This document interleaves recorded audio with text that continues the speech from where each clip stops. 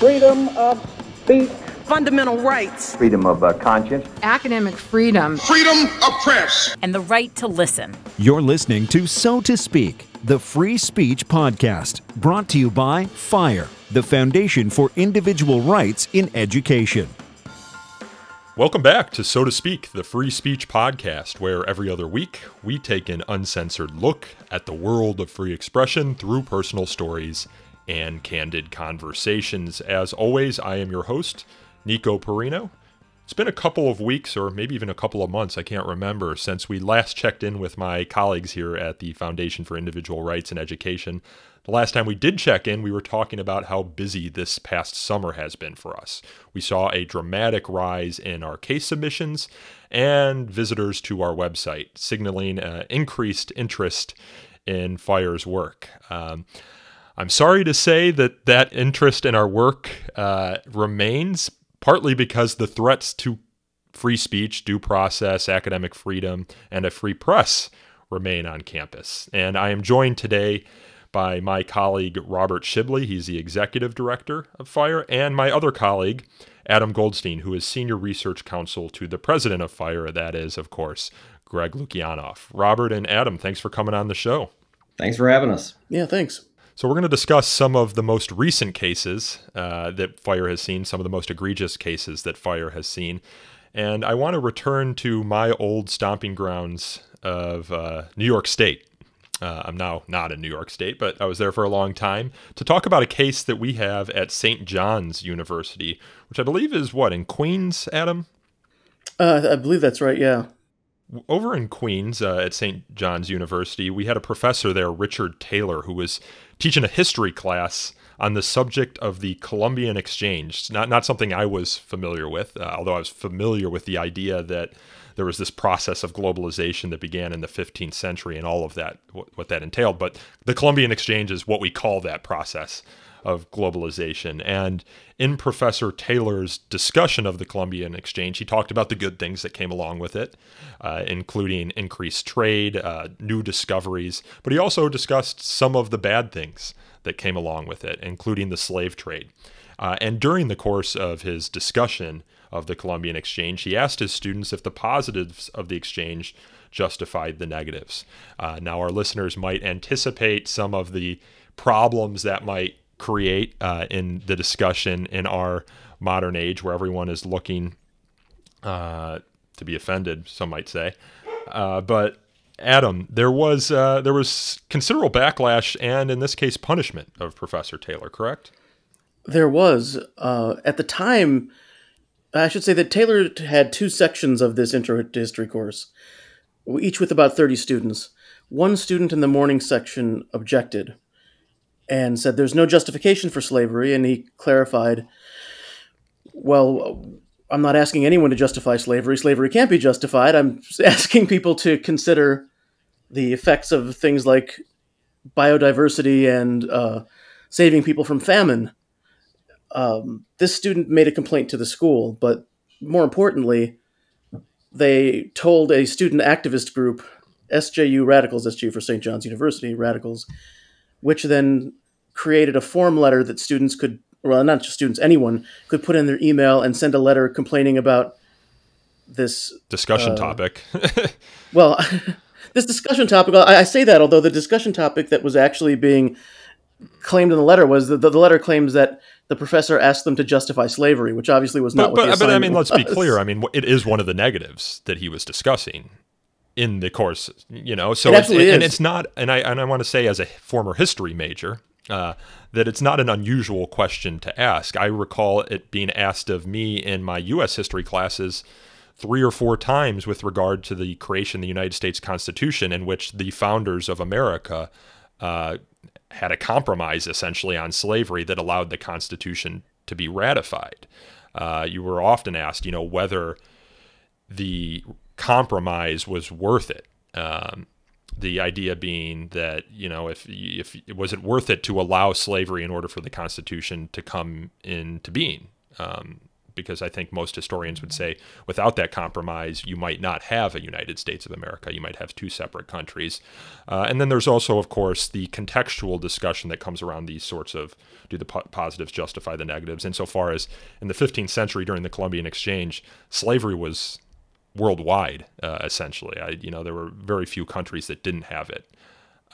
So just adding a little bit of color there to how common these sorts of questions are, and these questions, of course, do not diminish the serious problems and obvious problems that come along with the oppression, subjugation, and enslavement of human beings.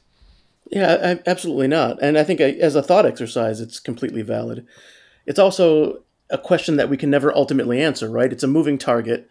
How we evaluate the United States today is different than how we evaluated it 100 years ago. How we're going to evaluate it in 100 years, if all things being equal, we're still here in 100 years. The point of asking the question isn't to arrive at a conclusion, but to think about all the consequences of history. Yeah, and in doing that, Professor Taylor was asking his students to do what most liberal arts professors do, which is think critically about history.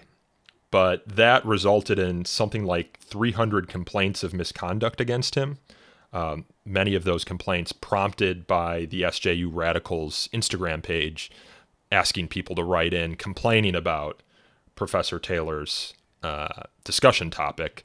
Now, one of the funny things about this case, or I should say the sad things about these cases, that he only had 30 students in the class. I think he had two classes, right? 30 students in each. So 300 of these complainants weren't actually in the classroom and didn't know the context. Right. At the time he was, after these complaints were made, eventually he was called into a meeting with a Title IX coordinator and was told that there were over 300 complaints against him, which, as you pointed out, surprised him because the math didn't exactly work. At that point, the coordinator explained to him there were 300 email complaints and then one in-person complaint. Now, what actually happened? So the director of equal opportunity and compliance, Keaton Wong, informed Taylor of these complaints. What happened next? Was he told what policies he was being investigated under? Was he told whether this was a serious investigation? What happened next? He had a meeting with the investigator and a union rep, and was told that he was accused of violating the school's bias policy. The bias policy is several pages long and covers everything from sexual harassment to hostile environment to outright racism. He wasn't told specifically what it was about this alleged question that would have violated that policy. He did, however, provide the investigator with a copy of his PowerPoint that he used in the presentation and his notes, and said that this isn't the question I asked.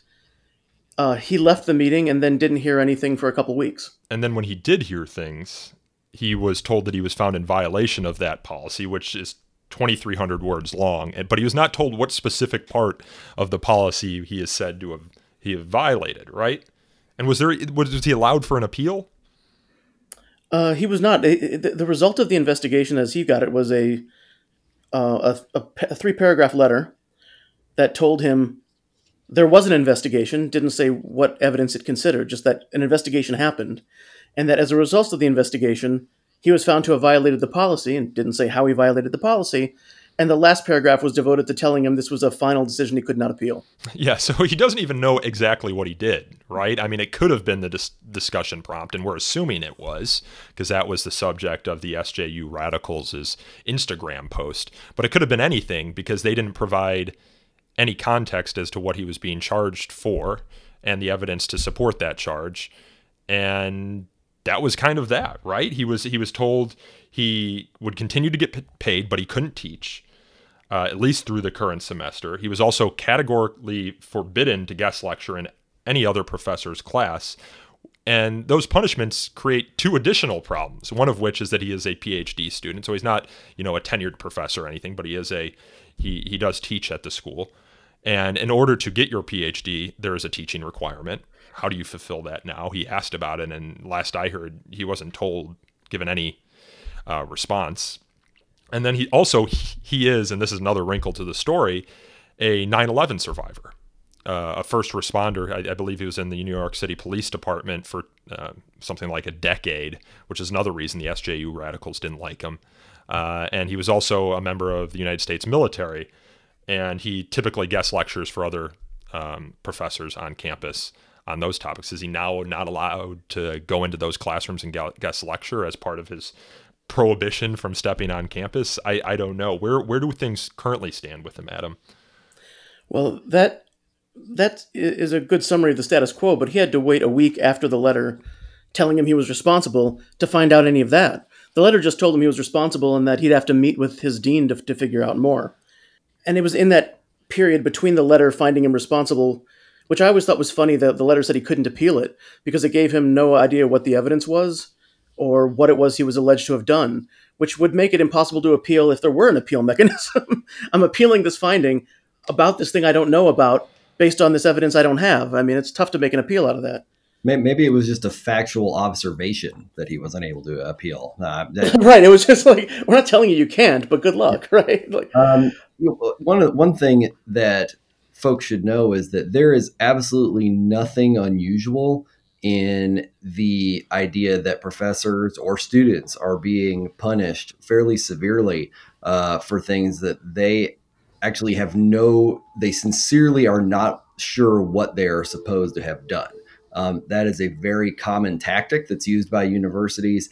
And frankly, it's appalling, although it's routine, but it's also something that we've seen, particularly in the Title IX context, but in other, context, universities pushing back against FIRE's attempts to get them to introduce some kind of meaningful process into things. But it's routine that they'll be, even in serious areas, not that this isn't serious, but like sexual misconduct, you might actually go to your trial having no clear idea of what exactly it is you're supposed to have done or even necessarily who's accusing you. And universities have fought very hard to be able to continue to punish people on that basis. And it really is a moral failing, I think, of the highest order to think that, you should have so little accountability that you don't even need to tell somebody what they did as a university administrator who's participating in what is allegedly some kind of fact-finding process to do this. And yet universities are absolutely without shame when it comes to demanding that they continue to be allowed to do this. And it's appalling that they do, but I wish it were more unusual than it is. Well, they're also without shame in punishing professors as a result of outrage mobs online, which is essentially what you got here. And we've seen this countless times across the country, and during the past year, especially this summer, where there are groups mobilizing online. There is a professor who said something, maybe tweeted something, or had a screen grab of their Zoom class in the post-COVID era taken out of context, and they're investigated and in some cases punished. I mean, you'll recall earlier in the year, I believe it was in the University of California system, where a professor was explaining one of the most common filler words in the Chinese language and explaining what that word was, and it happened to sound like a racial slur. And this clip, it was of a Zoom class, was cut up, taken out of context, of course, and shared across the country and across the world. And the university subsequently investigated him for it. Ultimately, I do not believe there was any punishment, although I do think he was removed from that class. I don't recall if it was voluntarily or not. And coincidentally, the Chinese students at that university rose to his defense, saying, no, what he was doing there was using a common Chinese filler word to demonstrate a topic in a cross-cultural communications class. But the outrage mob does not care about that context, and the university, so eager to appease these mobs, is quick to jump in. Yeah, and we have procedures and rules, like you're supposed to know what you're being charged with doing in order to be able to counter the effects of mob demands. Here, if you can't actually explain what somebody is supposed to have done, or in this case, he was actually being accused by this, form email that was sent to everybody of doing something that, as far as we can tell, and obviously it's impossible to know what St. John's decided because they won't say, but doesn't appear to be even at all what happened. That's why we have these procedures. And so every time you decide one of them is unimportant or you're simply not going to do it, you make yourself less and less resistant to the demands of a mob. That's, frankly, it's not overstating it to think that's kind of a brown shirt tactic, meaning that you have the authorities sort of conniving whether or not it is, actually coordinated, but you have the authorities relying on, mobs of people, whether they be in real life or just virtually, to do the work that the authorities want done, but can't really do themselves. And so it really is a very sinister way of doing business that's unfortunately de rigueur on college campuses right now. I was visiting the Department of Justice, must have been last year sometime. And if you go into the Department of Justice in Washington, D.C., you'll see a bunch of artwork on the walls. And the big mural that they have above their somewhat famous library, I think it's on the second floor, is, I forget the name of it, but it is a depiction of a man crawling up courthouse steps, being chased by a mob. One of the figures in the mob looks like a skeleton, essentially. They're carrying pitchforks. They're carrying lanterns. They're obviously out for blood for this guy. And standing on the courthouse steps is a judge holding up, the book of law, or, in this case, it could be the Constitution, with his hand outstretched at the mobs, saying no and welcoming the man crawling up the courthouse steps to seek refuge, behind the laws, behind the justice system from an otherwise angry mob that wants to expeditiously do away with whatever this man and whatever he is accused to have done. So that was a very moving mural to me when I first saw it, and very indicative of the thing we're trying to oppose here, which is, there is a process, there are rules for a reason, and we don't let whatever some sort of offended mob on the internet thinks decide who is guilty and who is not, regardless of whatever you think of the Department of Justice. I know that there's many people on here who will call it the Department of Injustice. I think that artwork stands on its own as a symbolic reason behind why we have due process of law in this country. Yeah, it's not exactly a subtle message. No.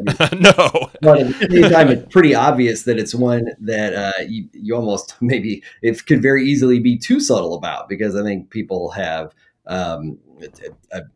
look, it's not most people, but there is a noisy minority of people right now who have completely disregarded that kind of very basic reason that we have a justice system, that regardless of whether or not the mob is even right, that's not the way we do justice in the United States.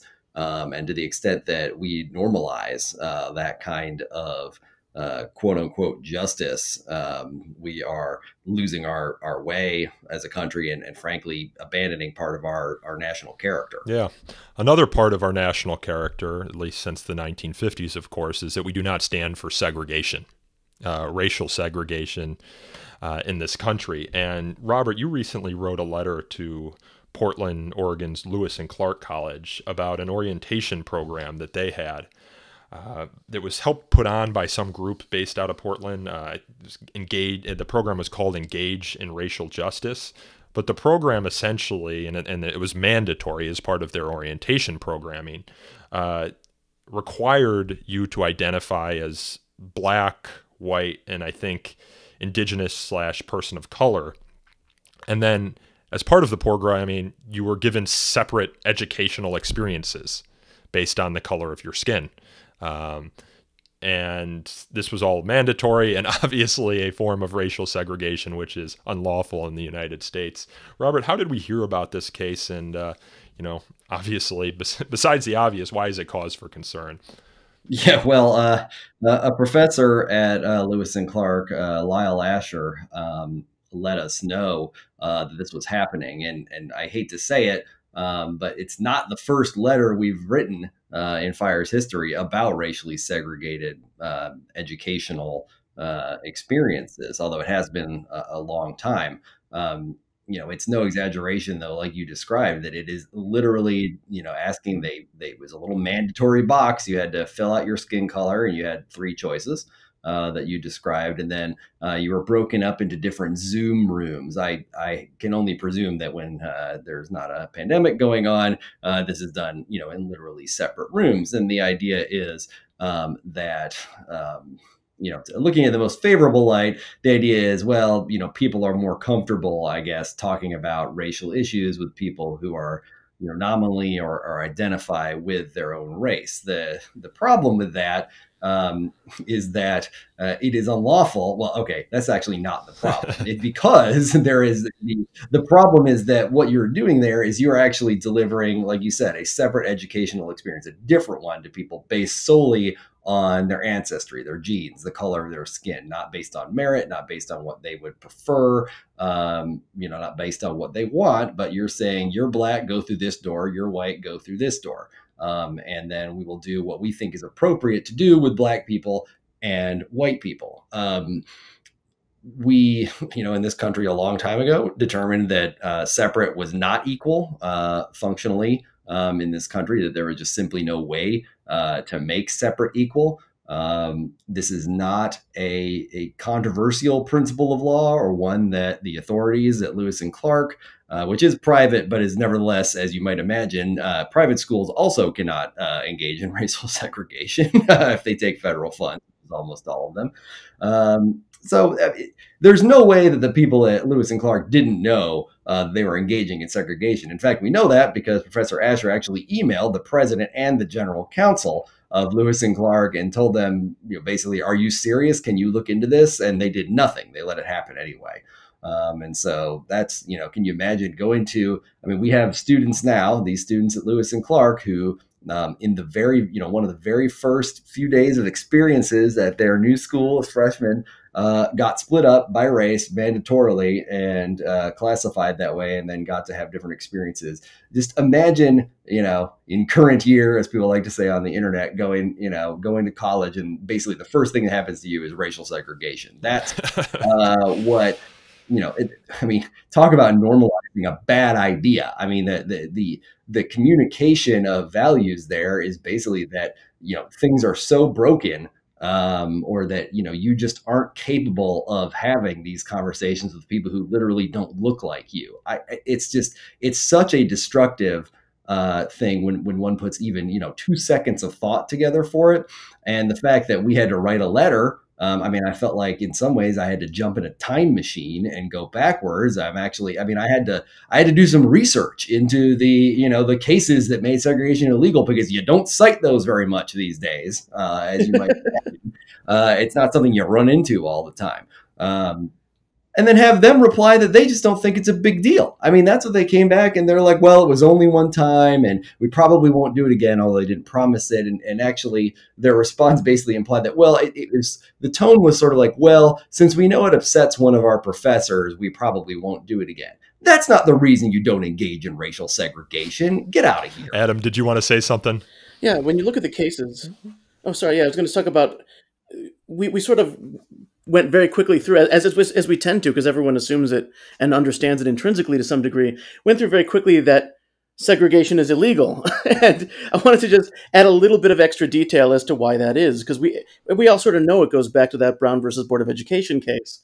What sort of happened leading up to that was you had Thurgood Marshall and the NAACP bringing cases to challenge school segregation in 4 different places. They lost 3 and won 1. And the strategy that eventually would cause them to win the 5th and final case, Brown versus Board of Ed, was to resort to science and resort to research showing that segregation itself was damaging.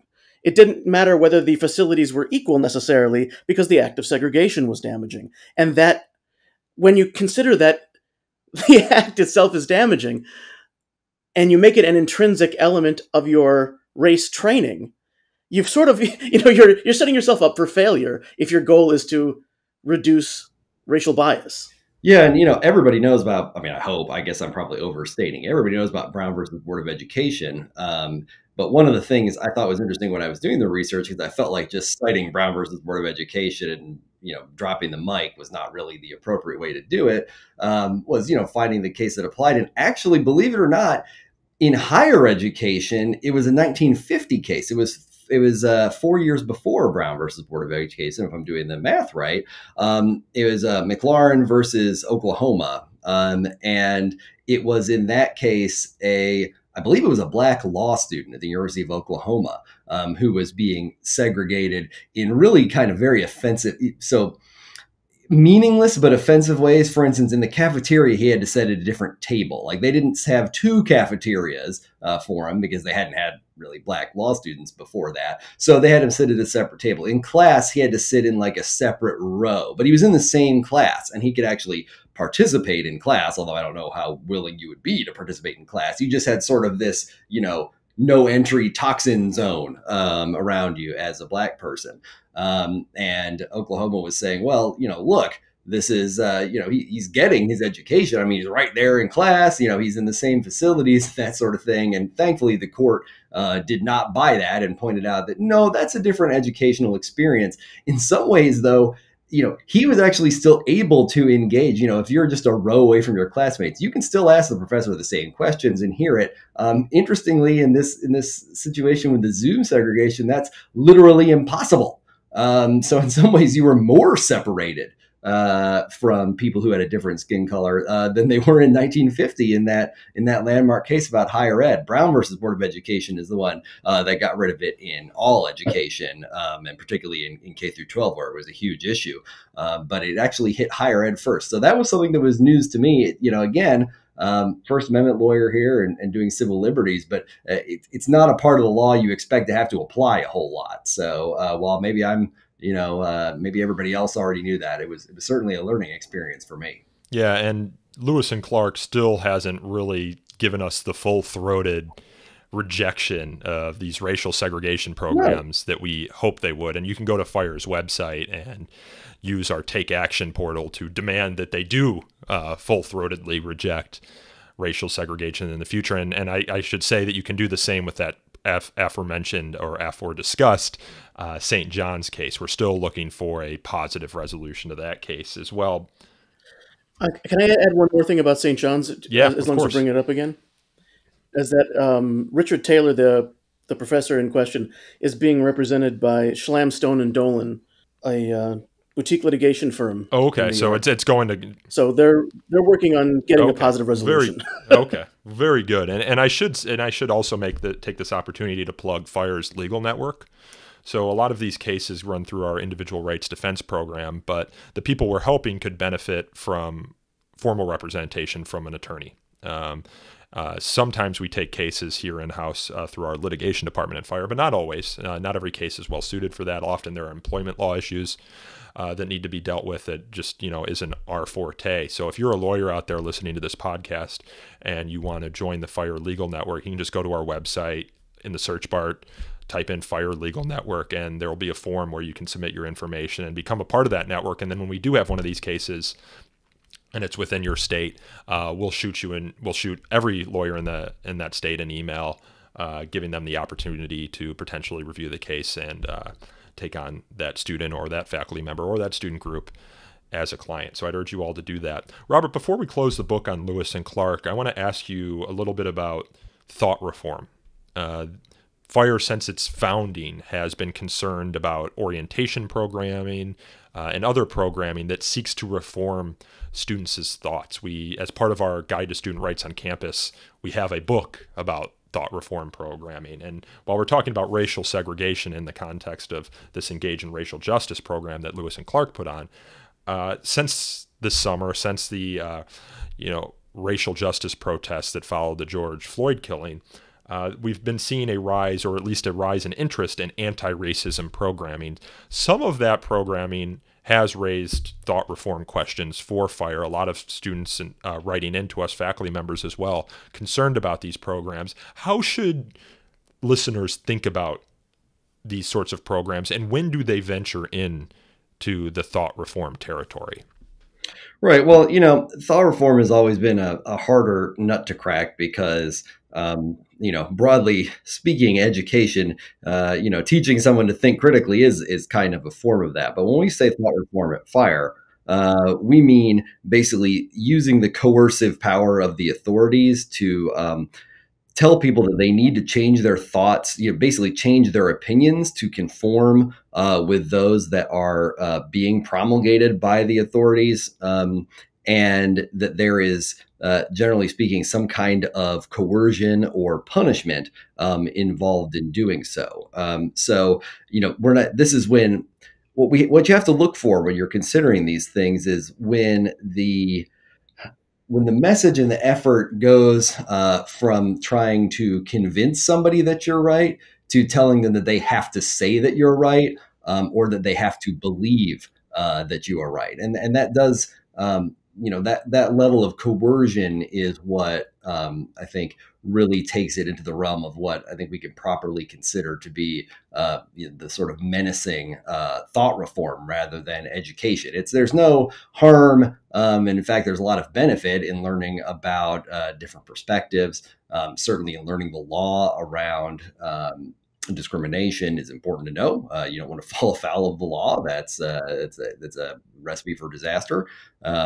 And also learning, various different beliefs about it, recommended ways to behave around people can sometimes, although I think probably a lot less frequently than schools think, can sometimes be helpful. But when you see things like Lewis and Clark, which is a good example where there is that element of coercion based on your skin color, or what we're seeing a lot of now is students and professors coming to us and saying they have a online often, but sometimes in-person orientation program where in order to advance, for instance, let's say they have a mandatory orientation thing, you've got to go through this online platform and they ask you questions about things like, what's the right thing to do in this situation? Somebody says, a racial slur to another person. What should you do?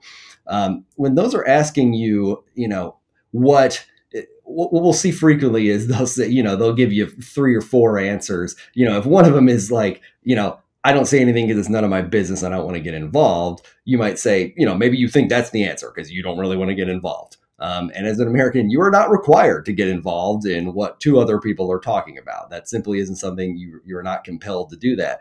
But then you'll click I don't want to get involved. And they'll say, sorry, try again. And basically you can't advance through the thing until you give them the answer that they are seeking, or that you acknowledge that they are right about it. And that can be a pretty fact-intensive inquiry, because they're allowed to ask you what they think you should do, but they can't ask you they can't make you say what you actually should do. And so it can be a tough thing. And often people come to us with these things that, frankly, I can easily see why people of all races, frankly, would be offended by some of the questions that are being asked. They can seem insulting. They can seem reductive based on race, sex, etc. But that doesn't necessarily make them thought reform. What does is when there's that added element of coercion, you have to do this and you have to give us the right answers on this, or you cannot go on with your education. And we are, I think, seeing more. I mean, we're definitely seeing an uptick in that in this, the anti-racism education, as opposed to, there's always been an element of it in education about discrimination, but because I think the ideology, and obviously people can argue about it, but the ideology of anti-racism, part of that generally says that, doing nothing is itself a form of racism.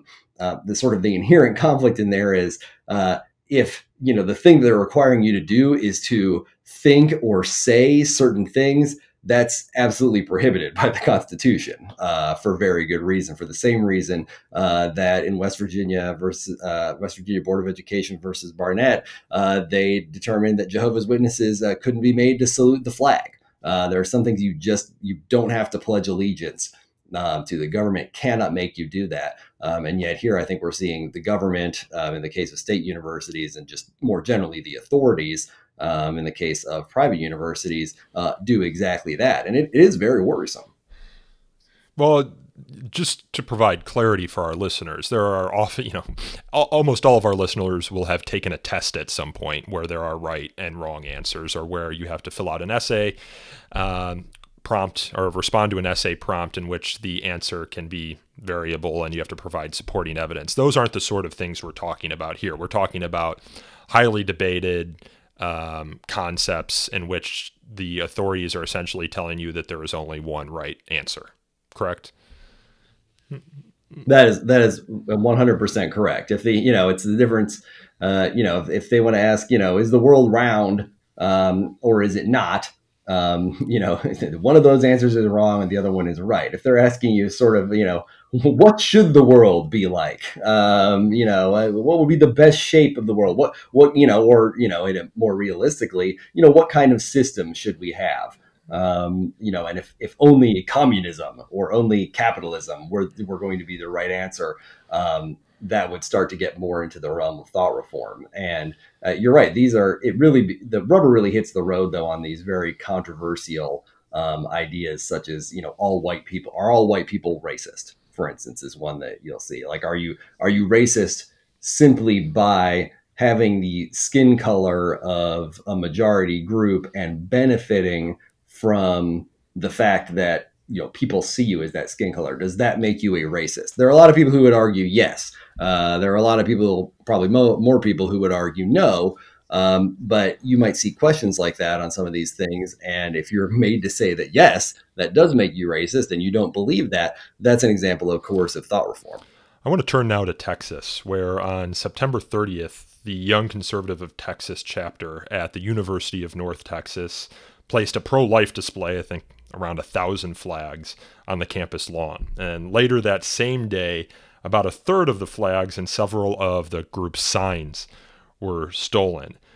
Adam, you recently wrote about this for Fire's news desk and talked about the response from the dean, I believe, of students at the University of North Texas. Her name is Maureen McGinnis.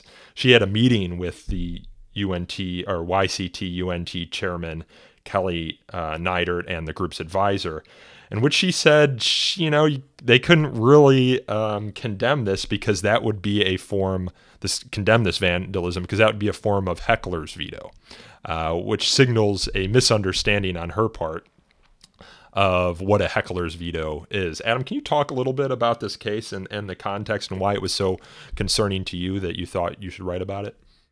Absolutely. I should say, having done this for a few years now, I know Robert would agree, you sort of see the same fact patterns pop up. And every so often you get a fact pattern that looks very familiar with one little twist or one thing about it that changes how you react to it or what you think about it.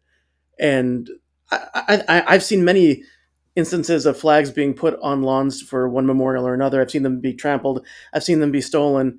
But this is the first time I've ever heard of a school administrator talking deferentially about the heckler's veto, talking about the school's fear that they should trample on the right of hecklers to censor people. Yeah.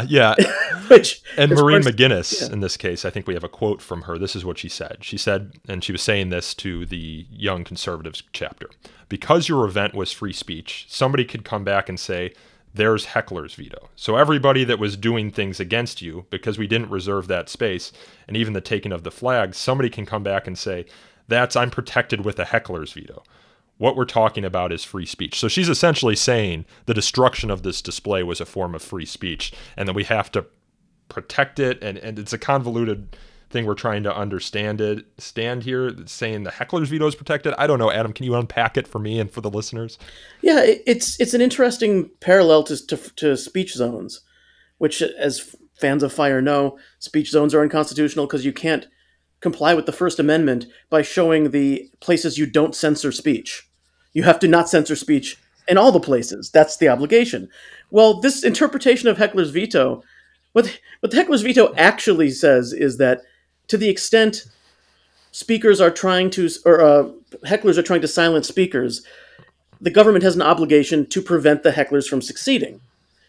So this idea that, well, if you had reserved the space, you would be entitled to the heckler's veto as it should exist. But because you didn't reserve the space, the heckler's veto means they have the right to interfere with your speech. It almost reimposes speech codes in this strange, paperwork regulatory way. And Adam, can I just provide a clarifying point on your heckler's veto definition? When you say the government has to protect the speech, it means it can't shut down that group that's seeking to speak because there are hecklers out there that are seeking to shut it down. Correct? Absolutely. So the government can't shut down a speaker because there are angry mobs outside the venue, unless there's just no conceivable way that the government can provide protection for those speakers. You know, it needs to do everything within its power to protect them, correct? Exactly. If there's no other way to stop loss of life or limb, then at that point, yes, they could take steps to delay the speech in question. But they have to do everything short of that. And that means whether that's providing security without charging the speaker for it, because that's Heckler's veto by the purse. It's not any better. Whatever the state has to do to ensure the speech can continue safely is what the state has to do. This is why you'll see, maybe sort of something that people actually see. This was, I think, used to be more common, but you'd see often in cities, somebody would bus in, like 12 Klan members from out of town, and they would decide to march through downtown or through a historically black part of the city. And you'd see the policemen sort of surrounding the Klan and making sure that they were able to do that. That is to prevent the hecklers from having a veto over speech. I think part of what I think may have been confusing this person here is that the heckler's veto is not an action, like it's not something we're trying to establish. What the courts say is that we cannot allow hecklers to have a veto over the speech, and when that is allowed, that's a heckler's veto. So I think she may have been thinking that like hecklers had an established right to veto things, but it's actually the opposite of that. Yeah, and we should also clarify for our listeners, there is the legal concept that we had just discussed, but there's also this more amorphous cultural concept whereby when groups try to heckle a speaker and shut down speakers, that's often called a heckler's veto too, in the same way that, with the Muhammad cartoons or with the Charlie Hebdo massacre, we'll call those the assassin's veto, for example. It's not a formal legal topic or a legal concept, but it's kind of culturally what we call these sorts of shutting down of speech by hecklers or by assassins in the latter case. So it's often gets confused in this discussion whether you're talking about the cultural concept or the formal legal concept, which places a duty upon the government to prevent these sort of hecklers' vetoes.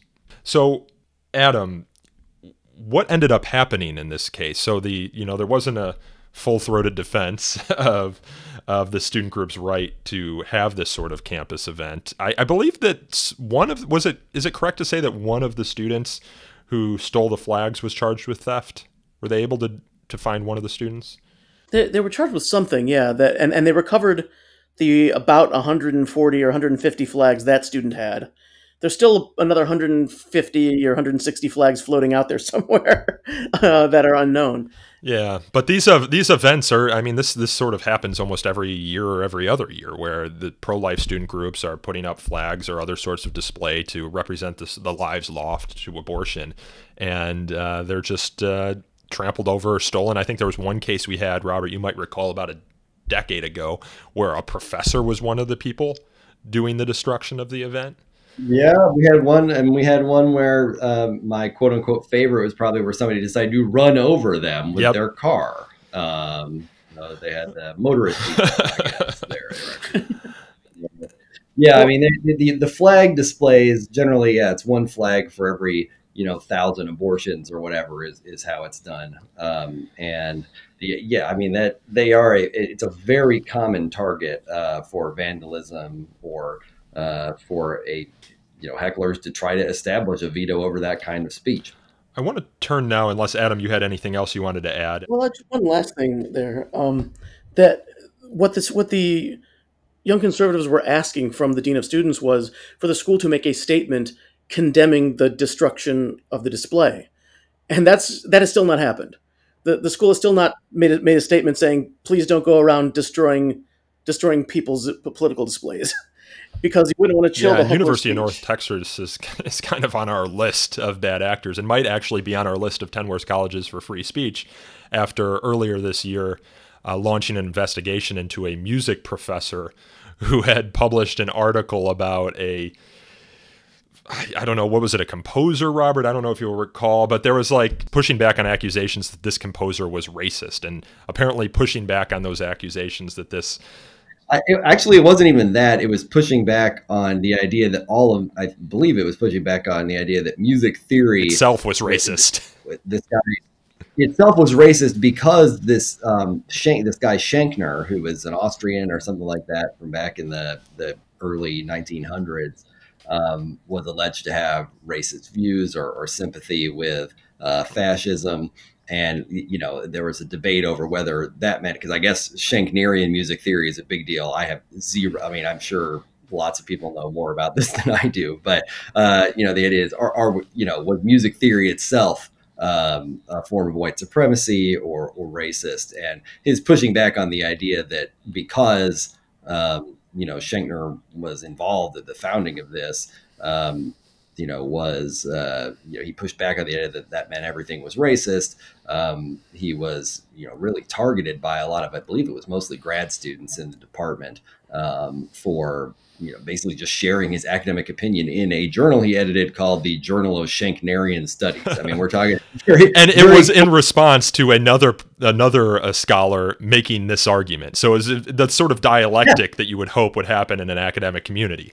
Yeah, it has to happen, and it wasn't being allowed to. And yeah, UNT did not cover itself in glory there. No. I want to turn now to the final case we're going to discuss. You know, the previous one was about a pro-life display. This next one at the University of Northern Iowa is about a pro-life group. On October 7th, the Northern Iowa student government considered a bill to recognize a University of Northern Iowa chapter of Students for Life. This is a nationwide student organization with chapters on many different campuses, which is a pro-life student group, obviously. This bill failed 3-11 after an hour-long debate during which senators raised a litany of concerns, including that the organization was, quote, hateful, quote, infringed on human rights, and that recognizing the group would open the door to, quote, outside agitation on campus because of its affiliation with the National Organization of Students for Life. There's some more doozies from the student senators here. One senator said, "This is a hate group. This is hate speech. This is hateful rhetoric that is infringing on the human rights of healthcare." Another claimed this isn't about opinions. It's not about speech. It's not about censorship. It's about a specific group of people that are part of a national organization whose specific intended goal is to pursue actions that will be harmful to our community. And yeah, so they failed the student government to recognize this student group in violation of what we would argue are their First Amendment duties as an agent of the state. Robert, this isn't the first time we have seen a student government, as you said earlier, cover itself in glory, right? You know, what are the duties of student governments when looking at student groups becoming a recognized student organization on any particular campus? Yeah, so for when student governments traditionally have the power to recognize and often to fund, or at least to, by recognizing them, make them eligible for receiving funds for different student groups. When they are doing that, they are an agent of the university. They're basically the people the university has put in charge of doing this, and therefore they have the same responsibilities the university would. When they're at a a public university like the University of Northern Iowa, that means they're an agency of the government, which means effectively they're acting in the place of the government. And so the government has certain obligations, you know, in terms of First Amendment rights, one of the foremost and most obvious of which is not to engage in viewpoint-based discrimination, and obviously not to engage in, you know, censorship.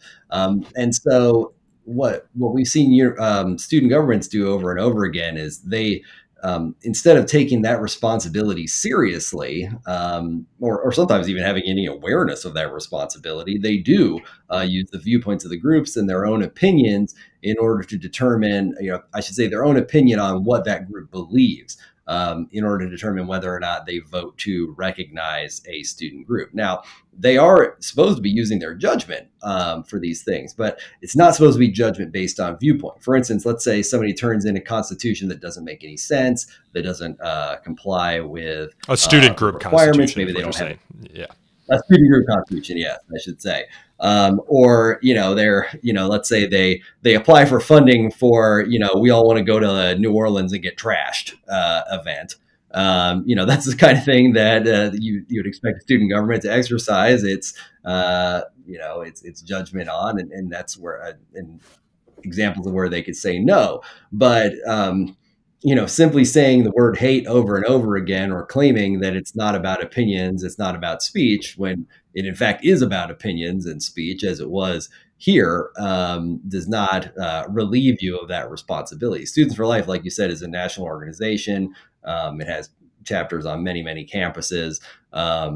And the fact that they're affiliated with it, or the fact that they are going to, oppose abortion, which is, very, that's obviously pro-life and pro-choice activism are, core parts of political speech in the United States, is not a legitimate reason to turn down a student group for recognition. And even though that seems to be exactly what you and I did there, and left plenty of evidence explaining that why they did it.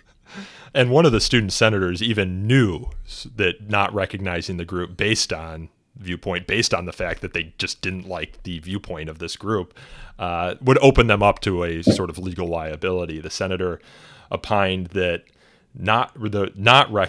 recognizing the group because they were concerned about legal liability was, quote, extremely facile and weak.